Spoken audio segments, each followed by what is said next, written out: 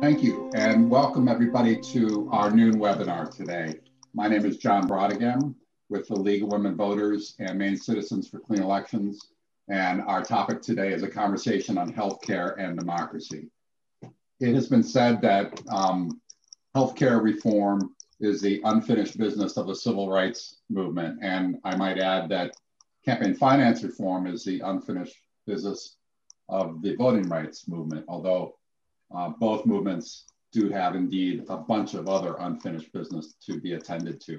But today we're going to focus on these two questions that don't often come up together, healthcare and democracy. And these are, I would have to say, two of the most vexing public policy issues in our time.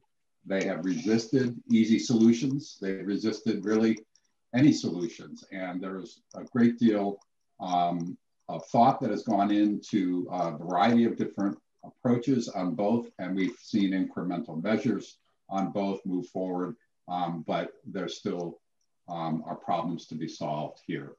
But notwithstanding having not one but two difficult issues, you know, the League of Women Voters always welcomes a challenge, so we're going to bring them both to you today, and we have a terrific panel who's going to sort it all out. So without further ado, I'm delighted and grateful really to welcome our three panelists, and I'll shortly turn it over to them. We will have presentations from each of the three of them. There will be some discussion, and then following that, there will be some opportunities for questions from our audience, our listeners today. So let me begin with Kate Sykes. Kate is an investigative journalist with a background in healthcare administration. She's a volunteer organizer with the Maine Democratic Socialists of America and an advocate of Medicare for All. And I should just personally add that I've seen Kate in action, and I've been in many meetings with her, and I really am grateful for her insightful thinking and her courageous and bold advocacy. Let me also introduce Dr. Jeffrey Gratwick. Dr. Gratwick was a rheumatologist and immunologist in Bangor for 40 years and is now recently retired. He served in the Maine State Senate for 8 years, where he was chair of the Health and Human Services Committee. And I also had the pleasure of appearing in his committee several times on a handful of healthcare related bills, and got to see his leadership in action there. Finally, Dr. Phil Caper has received his BA, MS, and MD degrees at UCLA, where he was trained in internal medicine at the Harvard Medical Unit at Boston City Hospital. He has held professorships at Dartmouth Medical School, the University of Massachusetts Medical School, where he was also Vice Chancellor for Health Affairs, Chief of the Medical Staff, and Hospital Director. He's been an adjunct lecturer on health policy and management at the Harvard School of Public Health, a research associate at Harvard's Kennedy School of Government, and associate in health policy and management at the Johns Hopkins School of Public Health, and has written and published eloquently on related topics. So without further ado, I think we'll begin with Kate Sykes, and I will turn it over to her. And I believe that Dr. Gratwick does have a slide deck, but I think Kate is just going to be speaking with us for a few minutes to get things started. So thank you. Kate? Thanks, John. Thanks for having me. To leave enough time for questions at the end, I'm going to kind of rapidly go through this information. But first, I just want to say that for full disclosure, I am a democratic socialist. That fundamentally means that I want our economy to be controlled by the people, and for finite resources to be distributed equitably and to the greatest number of individuals possible. That's how I defined my my connection to socialism. And I think that's a great place to start with a conversation around Medicare for All. So I worked in the healthcare system for about 15 years. I'm married to a physician, and that experience of seeing how income inequality basically impacts population health led me to the Bernie Sanders campaign in 2016, the fight for Medicare for All, and ultimately to DSA, where a lot of that work is happening. So Medicare for All, as we know, is a universal healthcare program. It would be free at the point of service, and it would be paid for through taxes. And that would be taxes that are progressive. So it's basically a pay what you can kind of situation. So that program has incredibly broad support in the United States. About 70% of people support Medicare for All, and particularly broad support among working class people, regardless of political affiliation.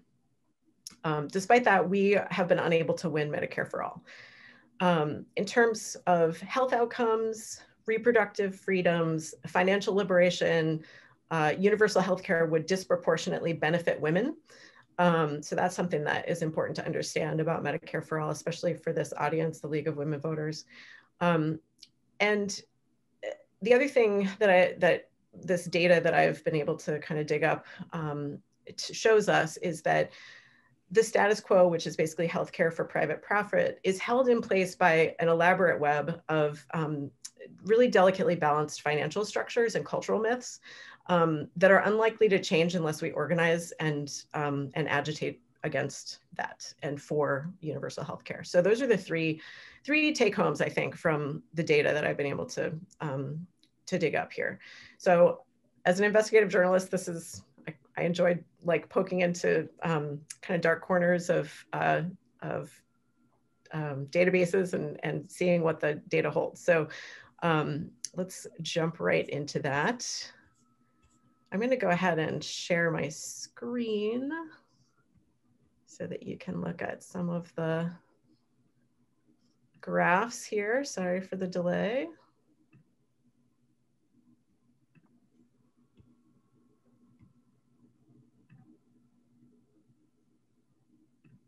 Okay.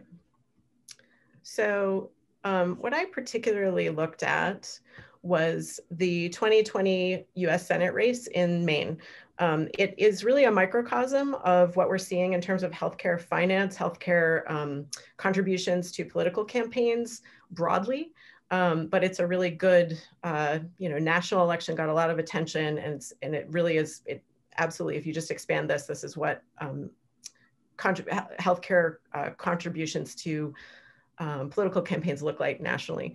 So the totals for contributions to the US Senate race, that was the Collins, Gideon, and a couple of independents, were pretty well split. So this is looking just at healthcare contributions. So you can see that 52% or 53% of contributions from the healthcare industry went to Republicans, and about 46% went to Democrats, and a very thin slice, it was like $300 total, went to third-party candidates.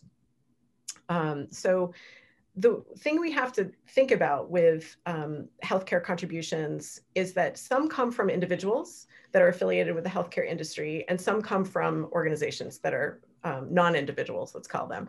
Some of those non-individuals are corporate, some of them are nonprofits, some of them are associations.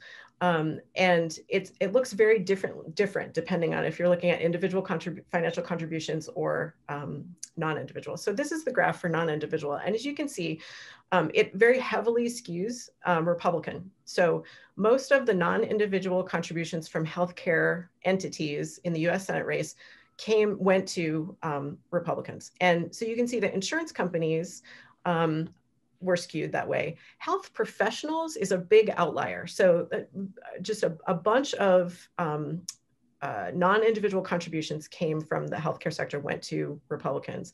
And then we have healthcare services. So this would be things like ambulance driver or ambulance corporations, other ancillary health services, hospitals and nursing homes, pretty self-explanatory. And then this is the pharmaceutical industry and the pharmaceutical product industry. I want to return to health professionals because what this actually is, this is very interesting. It is associations, so doctor and nurse associations.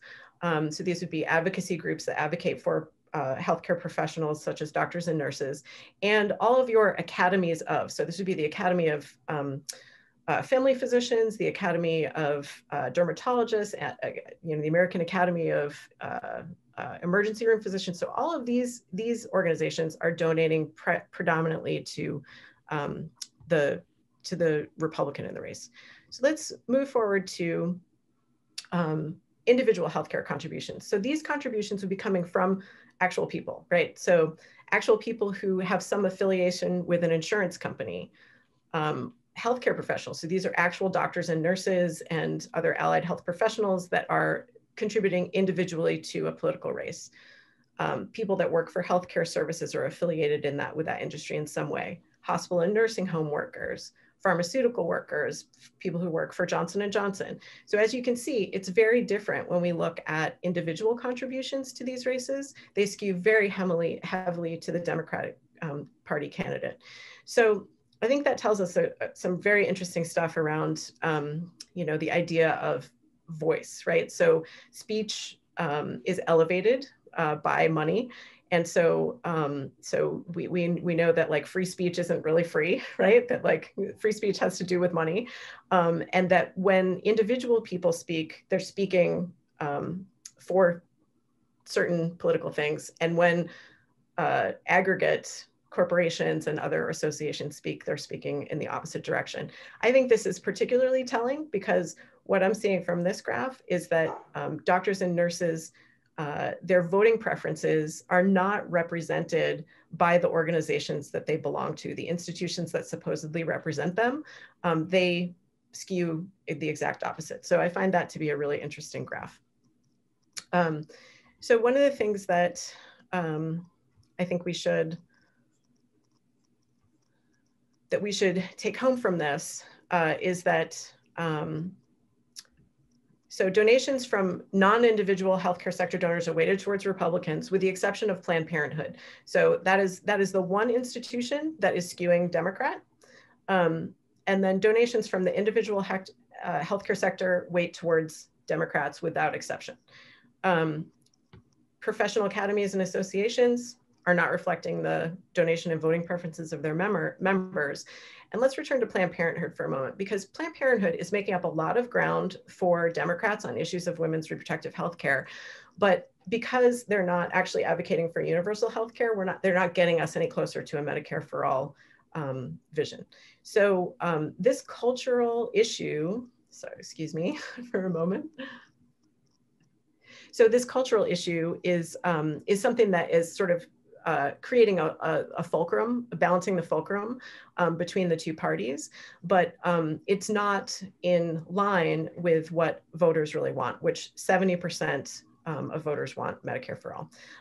It's also interesting to think about the fact that if we did have Medicare for all, we would have, you know, basically a liberating experience for women whose jobs would be uncoupled from their healthcare, who would experience better healthcare throughout our lifetime. So I've gone on for long enough. I'm going to leave it there, and we'll answer questions at the last. That's terrific, Kate. And you've provided some unique research here that I think I have personally not seen before, and there'll be a subject for some discussion later on, and we'll have a chance to follow up with you on some of your thoughts. Let's turn next to Dr. Jeff Gratwick and former Senator Jeff Gratwick. And I believe he does have also a presentation. So if we can, there we go. Thank you. Thanks very much. First of all, I found that Kate's introduction was fascinating and totally outrageous, because I have to say that I'm a member of the Maine Medical Association. I've got to find out whether they're really representing me and us. Because that data is really quite striking. But anyway, I too have put out some slides here because it always seems to me that two ways of appreciating ideas are better than one, which is to say talking and then the visual here. So background, I think we all know that our healthcare system is broken, it's too complex, too expensive, too wasteful. 25% of what we spend on healthcare is wasted. And the profit motive that Kate has talked about there is very pervasive and invidious. The solution is going to be some variety of universal health care. And to this end, a group that I'm affiliated with and that Dr. Caper is affiliated with, Maine Healthcare, and then a C4, the action group, is presenting a resolve to the Maine voters, gathering signatures. Next slide, please. Gathering signatures from now until next January. And then this will come before the voters in the next election, 11/22. Jen, can you move to the next slide, please? Great. The universal the healthcare resolve we're working on is very narrowly focused. And it, quote, directs the legislature's Health and Human Healthcare, Financial Services, and Insurance Committee to develop legislation establishing a system of universal healthcare, and directs the committee to report out a bill to the full legislature by 2024. There are some specifics here designed to be very general because there have been a number of bills here, both in Maine and elsewhere throughout the nation, that are very complex. I personally had an 80-page bill that I thought was near perfect, but then it was picked apart, page 39, paragraph 3, and page 64, paragraph X, picked apart, and things don't do well that way. And so the legislature, if it goes back to a mandate to the legislature, this is what the people of Maine want, the legislature will have to act. Next slide, please, Jen. So this is just some information, but mainehealthcare.org or mainallcare.org are places you can get further information. Next slide, please. So some of the questions that have been raised about this, does the resolve have the teeth, the oomph needed to bring about meaningful change? And specifically, as I just said, this is not designed to have a particular plan because they get shot down too easily. It's designed to ensure the Maine people have a strong voice in determining what happens in the healthcare system. I think we all agree it's too expensive, and this is what we can do about it. Well, but then your logical question, what about all the details? The co-pays, people argue about this all day long. Co-pays, deductibles, organization, rural care, provider groups, et cetera, many issues there. And the resolve is purposefully skirting those issues, and it doesn't deal with them. Beginning in January 23, once this resolve has passage, the specific details will be hammered out by the legislature in open forum with widespread public input. And this is just the opposite of what happens now. The decisions are made in corporate boardrooms. And next slide, please, John. Isn't Maine too small a state to affect major change? The answer is no. There's a very good, pretty liberal group, the Maine Center for Economic Policy, concluded that Maine could cover every resident with publicly funded healthcare and save $1.5 billion. And it's worthwhile noting that the Canadian system, which the Canadians, by the way, like immeasurably more than we like our system, the Canadian system started in Saskatchewan, which is a province in central western Canada, similar population, 1.3 million, poverty, economics, and rural to Maine. And that's where the Canadian healthcare reform started, and it spread to the rest of Canada under the leadership, that dynamic, exciting leadership of someone called Tommy Douglas. Number 4, isn't change at the federal level needed for a true fix? The answer is yes, absolutely. I feel strongly, I agree with Kate that we need to have Medicare for all. There's a number of different bills relating to this, but it's not going to happen right away. Biden has been very cautious. What about healthcare inequalities? Long-standing inequities can only be addressed if we shift resources from bureaucracy, profits, and excessive salaries to public health and caregiving. As I said before, remember that 25% of our healthcare dollars are basically wasted. I live in Bangor, and over in Brewer is a fancy billing office, 312 employees, and the similar billing office in Ottawa for the similar number of people is 3. Those people can be retrained to do something else. Next, please. Finally, why would Mainers who like their current insurance plans be willing to give them up for a statewide plan? There's very good evidence that once up and running, a nonprofit, publicly run healthcare plan will deliver a better plan than virtually any for-profit plan at a lower cost, Some wealthy Mainers, to be sure, are going to pay higher taxes, but they, and indeed all Mainers, will enjoy having more money left in their pocket This is one of the problems in Vermont. The point was not made well enough that you may pay more in taxes through the government, but you're going to be better off. You're going to be saving that $1.5 billion. Finally, what about Maine businesses and workers?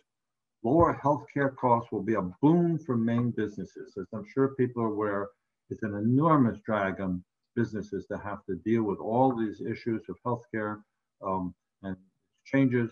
Workers will be able to bargain for better wages and working conditions. They won't have to spend their time bargaining about healthcare. That, I'm happy to answer questions later on. Thank you.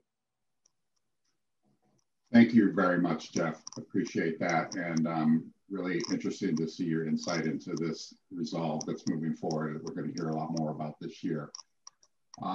Okay, next I'm going to turn it over to Phil Caper, Dr. Caper. Okay, thanks, John. Jeff and Kate have done a very nice job of covering the waterfront here, but I'd like to take a little different approach. The United States is the only country in the wealthy world that has for-profit publicly traded companies as part of the mainstay of their healthcare systems. And that makes the United States exceptional. And I believe that is the differentiating, if you will, thinking as a physician, the underlying pathology of the American healthcare system is the use of publicly traded companies in a very key role. That includes insurance companies, pharmaceutical companies, medical device companies, and hospital and other provider companies. And I've watched this transition from a largely not-for-profit system focused on disease, preventing disease, diagnosing it, treating it, curing it, and helping to heal. That was the focus of the healthcare system of 50 years ago when I became a physician.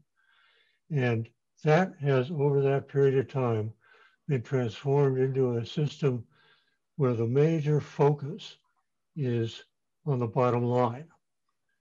And I believe one reason for that is that the mission of any investor-owned company is to create wealth for its owners, no matter what it does. And if it doesn't do that, they go out of business. So their mission is to create wealth for the owners, and that includes healthcare companies. The mission of the healthcare system is different. It's to focus on the patient and what's best for the patient. And I think it's that clash of missions that accounts for many of the signs and symptoms of dysfunction we see in the American healthcare systems, such as out of control costs, persistent 10% or more level of uninsurance, another 10 or 20% of underinsurance, and a level of interference in clinical decision-making by the healers, by the doctors and the nurses, that is unheard of and would not be tolerated in almost any other country. Let me give you an example of that. Our healthcare system and the way it's configured doesn't make a lot of sense to people if you think of it as a healthcare system. But if you think of it as a wealth transfer system from the people who buy health services and products to the people who sell them, it makes a lot of sense. And it's actually doing a very good job of that. In fact, too good a job, which accounts to a great degree in for our very high prices. But it also accounts for the fact that we have a surplus of profitable services and a shortage of unprofitable services, such as primary care, such as mental health services, such as primary prevention. Primary prevention, that is preventing illness from occurring in the first place, is a bad business strategy because you're killing the customer in a way. And that's something that most people don't really understand. On the other hand, we build these shrines to services that do make a lot of money: invasive cardiology, radiology, orthopedics, and so on. And a striking example of that was what happened at Maine General Hospital a couple of years ago. Maine General is a large hospital in Augusta. It serves a large area and has a beautiful new building.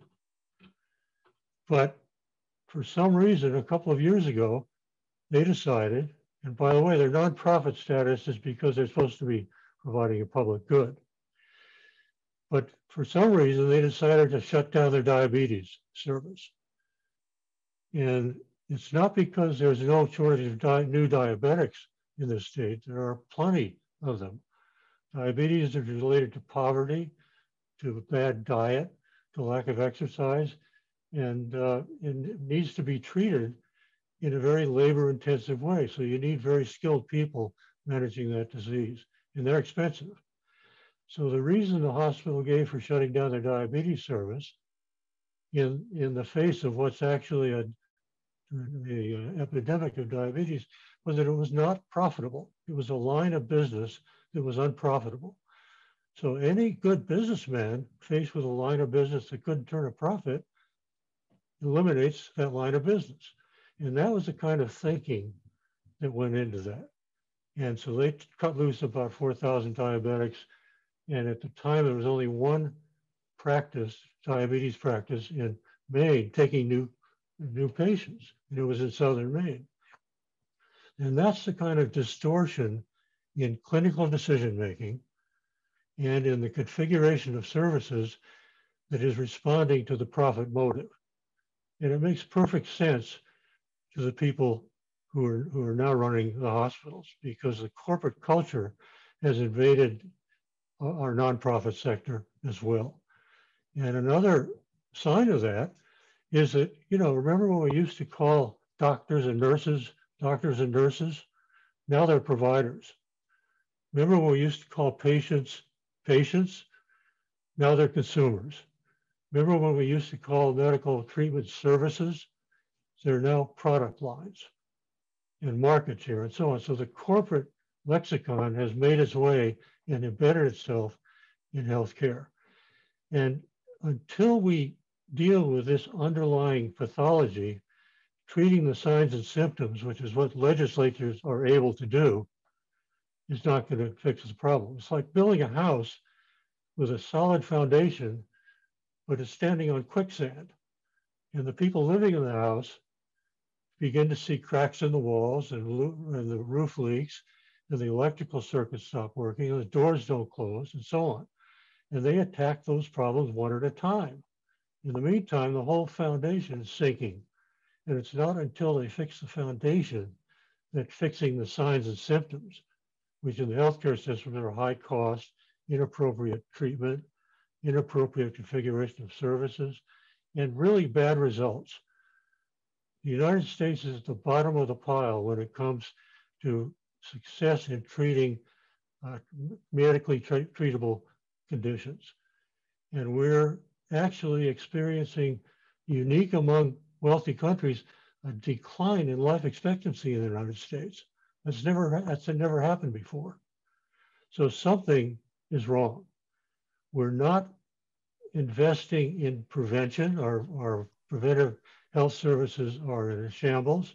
And part of that is because the rising cost of medical care is eating up everybody's budget. So there's a relationship between the focus on profit making, which is very successful, and what's appropriate for doctors and patients.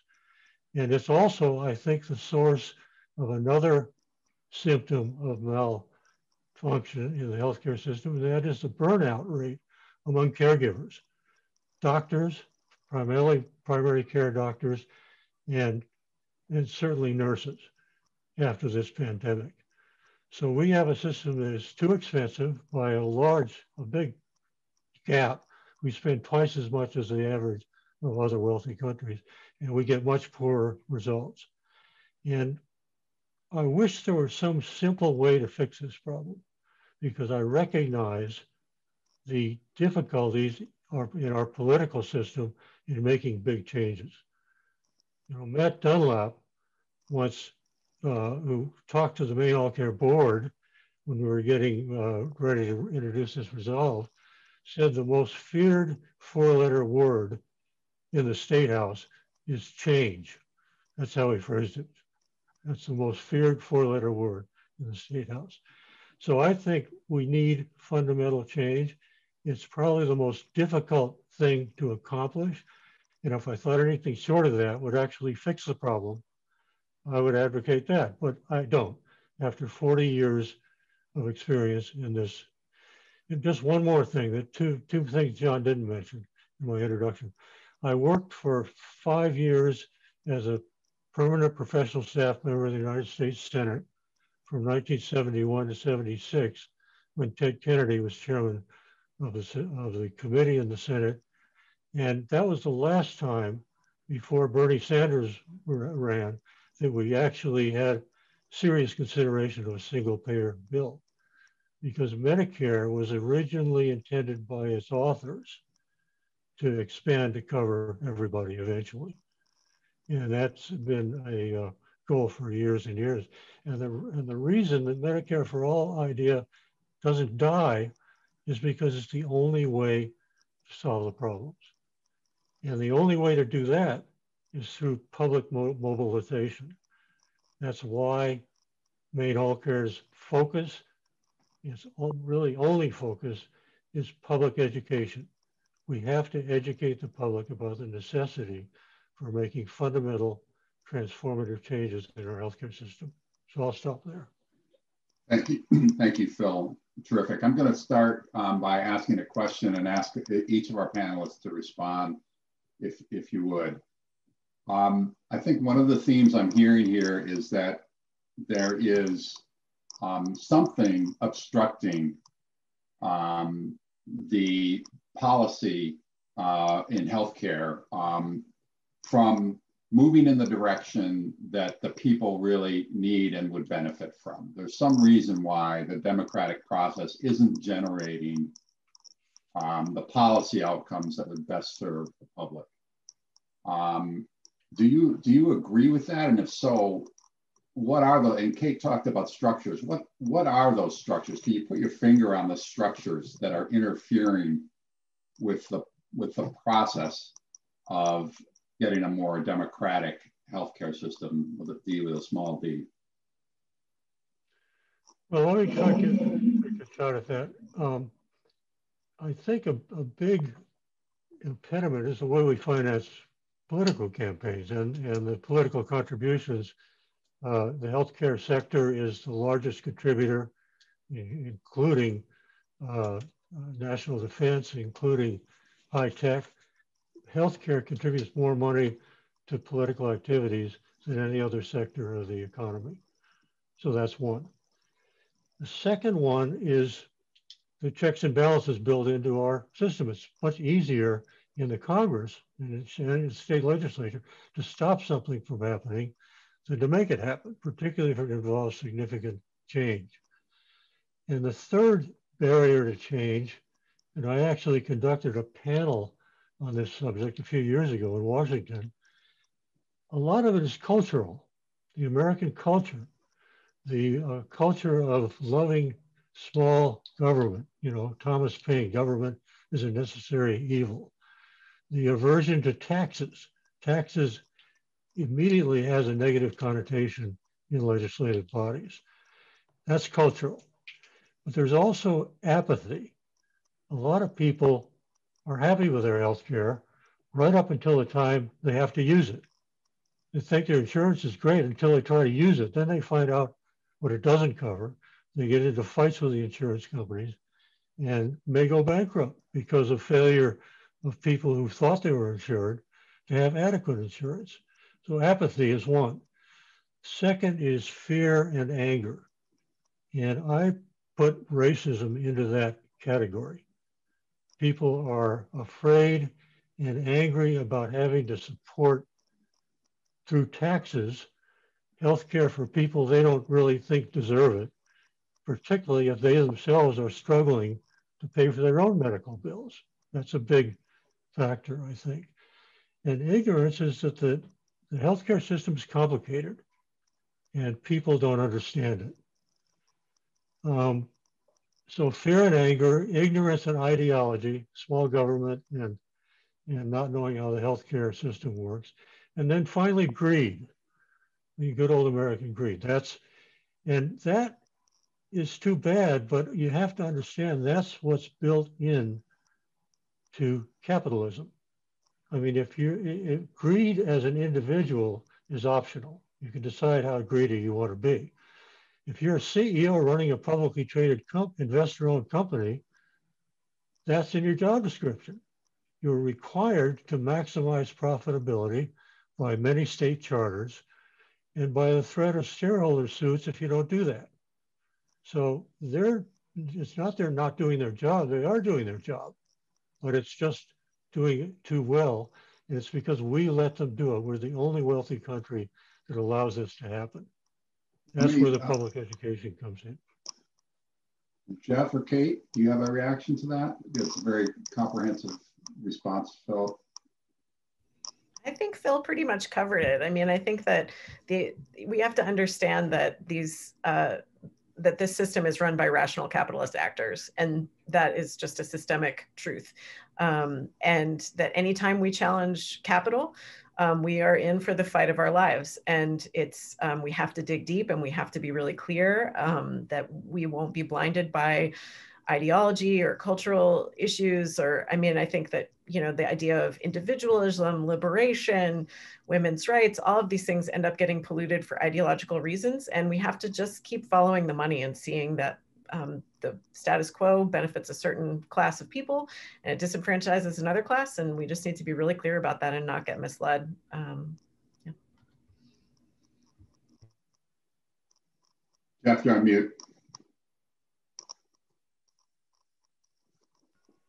I have two just very brief points to follow up on a very comprehensive overview already. One is you just have to sit in the legislature for a short time, and John has done this too.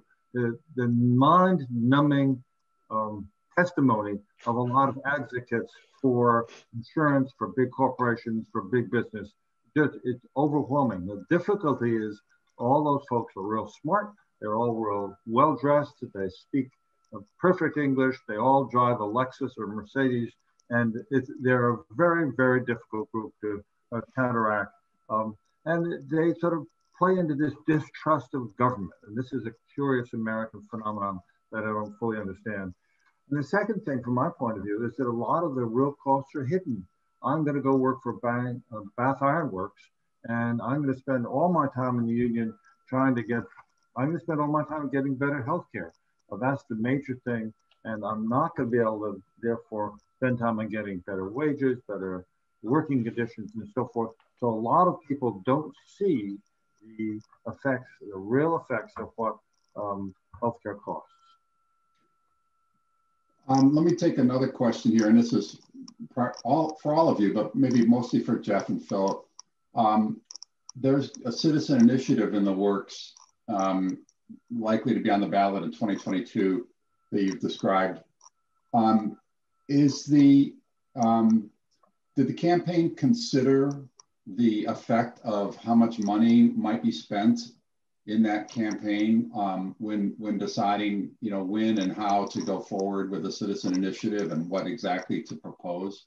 Was it a factor to consider how much would be spent on both sides of a campaign like that? A very good question, very difficult question. This, for any resolve or referendum, you have to have the proper number of signatures, and the 63,000 plus now means you will have to get 80,000 to work. And that's a fairly straightforward process, requires a lot of volunteers. And I must admit, I hope many people, the reason why I'm here talking is I hope many people listening will go to the website of Maine Oral Care, and they will help get volunteers. It's going to be very important. That's not particularly expensive, probably in the realm of $50,000 or $100,000. On the other hand, then come next January of 22 through the election, 11/22, that's where big money comes in. And The answer is you never have enough money for something like this, for TV advertisements, for staff, for volunteers, for paid people. And it's estimated in some of the Colorado experience in California, the proponents were outspent by 5 or 6 to 1. And here in Maine, you can easily anticipate that people are going to be spending $10 million plus against this. Big corporations are threatened by this. So I think that we never have enough money. You can't plan unless you have a fairy godmother. You can't plan to get enough money. So this is going to have to be this is a popular referendum. There are a number of big groups that I think will back it, but this is always a struggle. This is the nature of what we've talked about, our capitalistic system. I pay my taxes. They go to Medicare. I have other supplemental insurance, and part of what the money I pay to Omaha, Nebraska, is it's going to their anti-healthcare referendum. I find my healthcare dollars are going to fight against good healthcare for me and you. Bill? Well, I think, it's probably one of the most difficult political problems we're facing, primarily because of the amount of money involved in the healthcare industry. When I went to work for Ted Kennedy in 1971, which was only 5 years after Medicare and Medicaid were implemented, we were spending $108 billion on healthcare in this country. Okay, we're now spending 30 times as much. And this is one of the most profitable. If you want to know where all the healthcare dollars are going and why we don't get better results, just look at the market caps of the healthcare companies. They're just going through the roof. And so it's a very efficient wealth transfer mechanism. And that is a big problem. And George Lakey is a professor who's written a number of books on organizing. Kate may recognize his name, but he has written a book called Viking Economics, in which he describes how the Nordic countries in the early part of the 20th century went from oligarchies to democratic socialism. And he said that the only time such large change was possible was in a period of political instability. If the politics are stable, it's hard to shake anything loose. But we're now in a period, I really believe, of political instability in this country, as recent events have demonstrated. And I think there's an opportunity there. And I think that's what gives me some hope. The other thing that gives me some hope is the young people, the student physicians, the National Nurses United, the women who are active. I hate to say it, fellas, but that's a good thing. The number of women now in legislative bodies, because they understand the value of investing in people, which is something we don't do very well in this country. So this fight is part of a much bigger transition that I think is going on in our society. I think it'll be motivated and driven by young people, and particularly young women. And I hope I live long enough to see it happen. I have another question. Setting aside for a moment the citizen initiative and the transformational goal that you've described of a universal health care policy nationally, what are some of the sort of more year-to-year issues that come up in a state that are of special interest to stakeholders in the healthcare sector? What are some of the bills and issues that they might advocate for in Augusta that would have an effect on them and on patients? Well, I'll start off, if you wish. There's a long list. I haven't come prepared to give you the entire list, but the basic thing in the legislature is incrementalism. and things work slowly. I can advance a bill, and then it's going to have to go through various hearings of the pros and cons. Those people who are neither for nor against are all going to be heard, and it's going to be a balance in the long run. Perhaps that's a good thing for most issues, but it certainly doesn't give rise to dramatic change. And some of the issues that are important right now, we've all heard about the cost of medications. Should we be able to buy medications from Canada to import them there? This was passed in the Maine legislature 4 years ago, and then it was not thought to be legal by the national pharmaceutical associations, and that's still in abeyance. There are other issues that have to do with one that I've been very involved with, prior authorizations. And this gets into the weeds, but it means that I see a patient and I think they need X, they need an X-ray or an MRI scan or whatever, and I then have to have this approved by an insurance company bureaucrat or an algorithm. And so I say, well, Mr. Brautigam, you need this particular test. And then we have to go to the insurance company, make sure that they think, and basically 2/3 of them say, no, you really don't need this, it's too expensive, and it's got to come back and forth. And in the long run, the insurance company usually will go along with it, but it takes a lot of doctor time. And so there's another very specific thing, and there are a wide variety of bills that deal with the specifics, inching towards solutions, but not really dealing with the whole operation. I just have to say, as a final thing, when I was in practice in Bangor, there were 2 doctors, 2 of us, and we had an office of 10 people, and we saw a fair number of patients every day.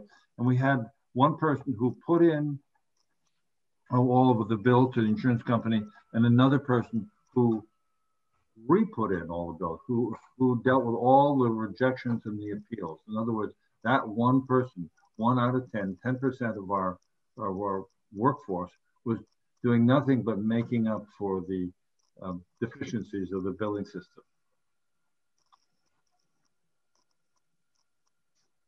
And that the problem with incrementalism is that that's the definition of fixing the walls, fixing the leaks in the roof, fixing the plumbing and so on, because the foundation is not solid. And it's a game of whack-a-mole. I mean, there are bills in the legislature now about surprise billing, where people go to an emergency room and they think they're covered and find out that the doctors who treated them aren't covered, but the emergency room is, and they get hit with a $100,000 bill. I mean, that's quite remarkable.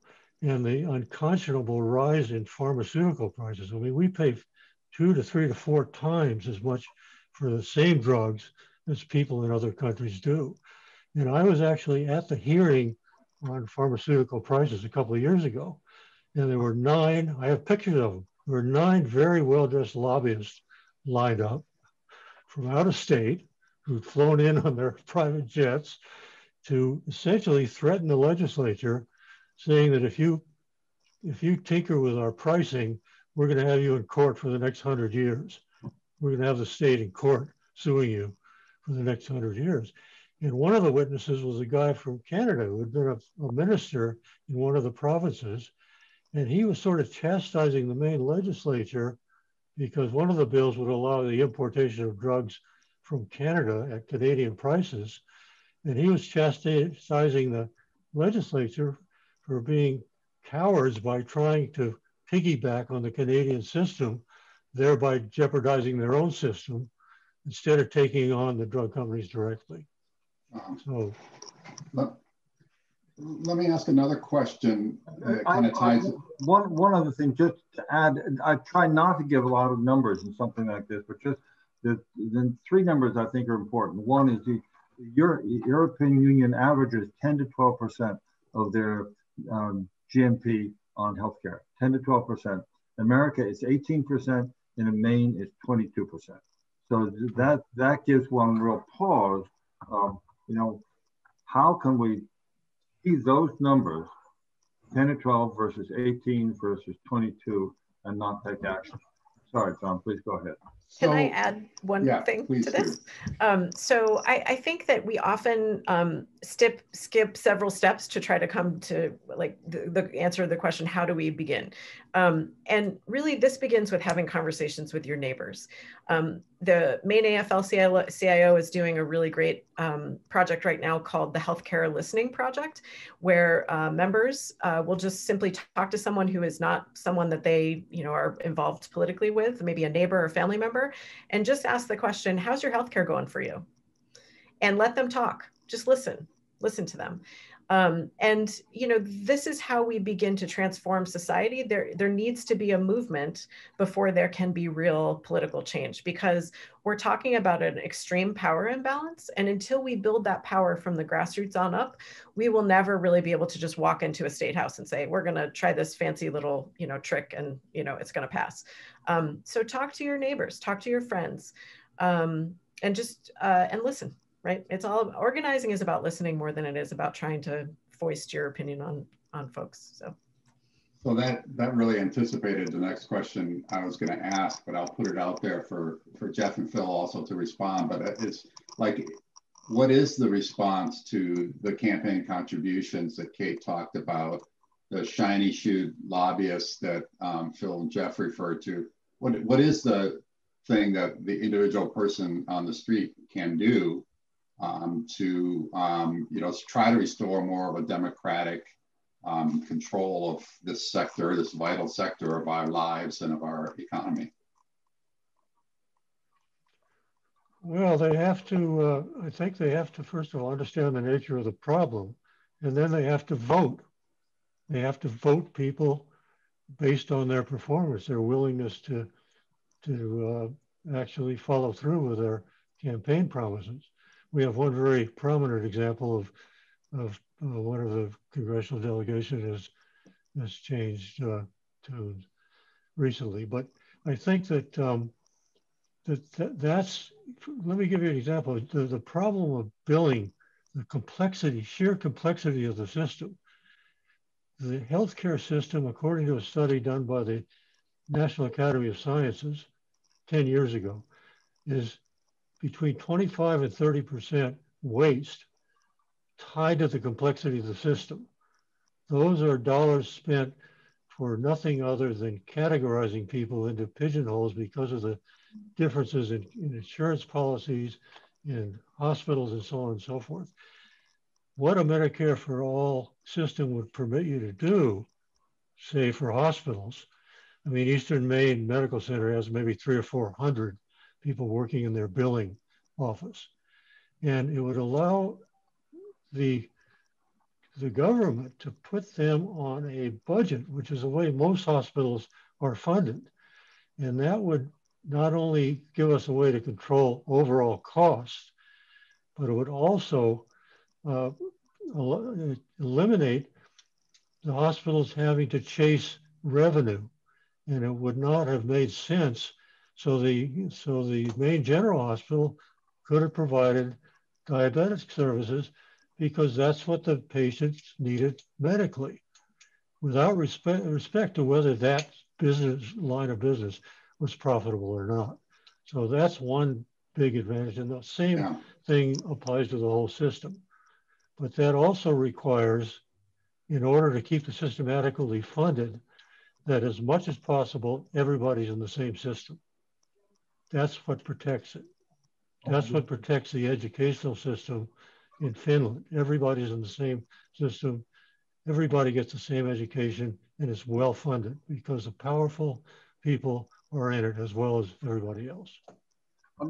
With apologies, John, I have just a very brief comment, then I have to go. I have something else that's the other one.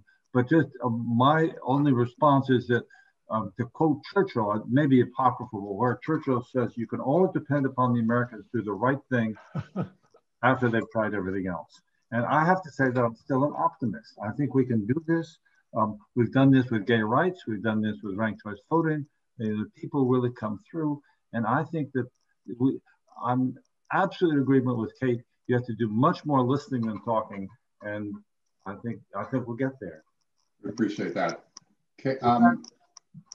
Apologies and bowing out, but this has been very nice. Thank you, Dr. Gratwick. We'll keep going for a few minutes. There's a question from Priscilla Jenkins.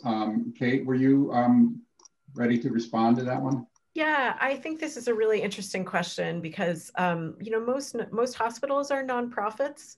And the idea that most people have about nonprofits is that they, you know, they can just absorb costs and they don't, you know, have to actually turn a profit. In fact, that's not true.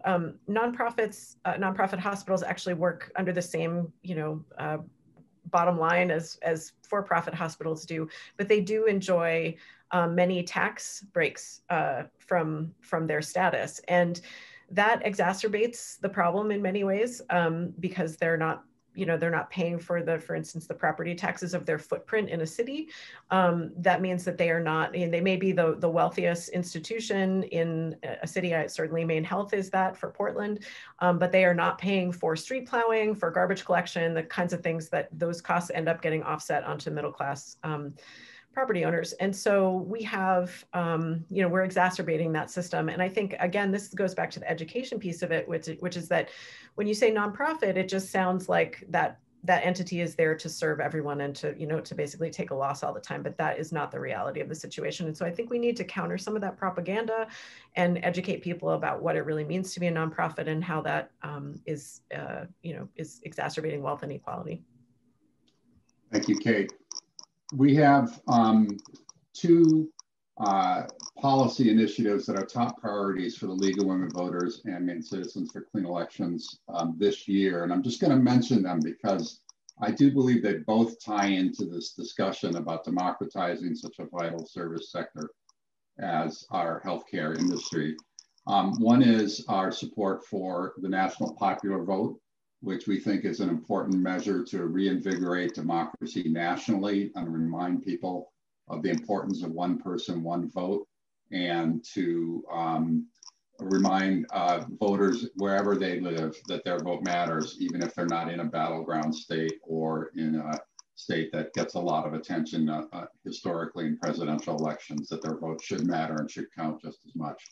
The second one is our bill proposal to ban corporate contributions directly to candidates. Now this, of course, would apply to any industry sector corporation, not just healthcare industry sector businesses. But it is a measure that we believe will bring a healthful effect across the spectrum of candidates and to some extent political action committees controlled by candidates to insulate them from the pressures of corporate political contributions and to restore, you know, the focus on the voters, the constituents, and what the people want from their elected representatives. So that corporate contribution ban is our second major priority this year, and I believe it does tie into the conversation that we've had today. So I'm just going to conclude by saying, Kate, Jeff, Philip, we really appreciate having your unique expertise here today. It's been terrific, really insightful. And we look forward to having you back again another time. And thank you to all of our members and friends and supporters and others who joined us today for this conversation on healthcare and democracy. Thank you.